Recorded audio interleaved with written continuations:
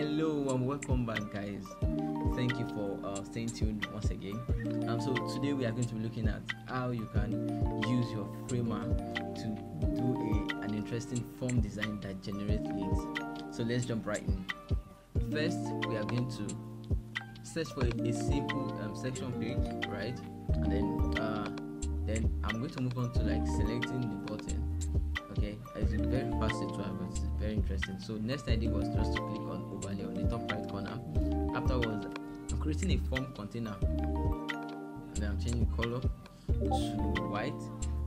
Shortly after, I just want to add just a little radius, just to be fun with it, play with it. Okay. Next up, I just want to check whether I'm set to position absolute so that I can do some tweaks of my own.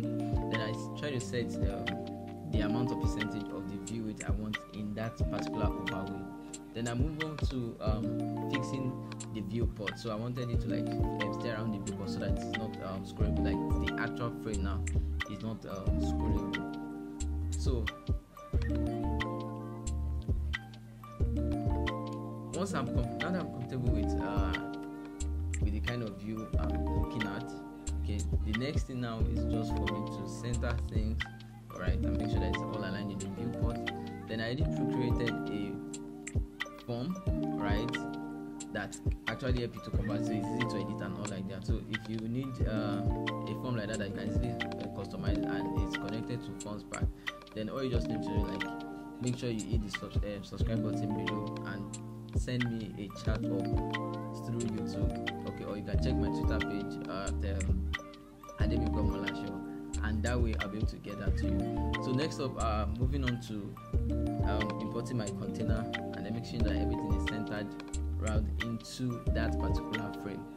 Alright, so once I'm comfortable, I'm just going to slap in a heading here. I'm going to make it booking. So it's not something like I'm not trying to make it totally accurate. All I'm just interested in just doing a design to see that it's actually simple and quick for you to do.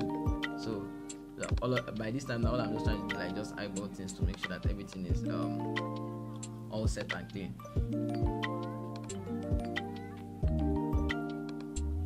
Okay, so next up, I'm actually going to set a layout, and I want to make sure it's stack. Then I want to move on to just giving a padding of 32. So I notice that it's working 64, see nothing happening. So I try to set the cap to see, okay, what is actually wrong. Then I try to look and I found out, oh, okay, I need to set my distribution to stack, so that needs to work. Now I set my padding back to 32. Now I'm comfortable. Here you go, guys. So this is it. Now I notice that I cannot scroll here, so I have to go back again to check why I cannot scroll. So all I just need to do is just go back to the overflow and then set it to visible. Scroll. And that is it, guys. So if you like this, make sure you leave a comment in the comment section below, and make sure you subscribe and like. Bye for now.